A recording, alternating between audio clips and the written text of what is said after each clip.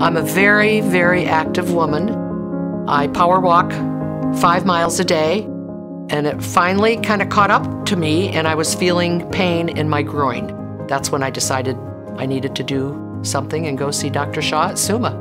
I was diagnosed with an arthritic hip and had to have a hip replacement. Dr. Pefferly assured me that I could get back to my lifestyle that I was used to for the last 25 years. And he would tell me, "Mary, you have any problems, you call me." I could barely walk in the hospital the day of my surgery. 36 hours later, I walked out all by myself.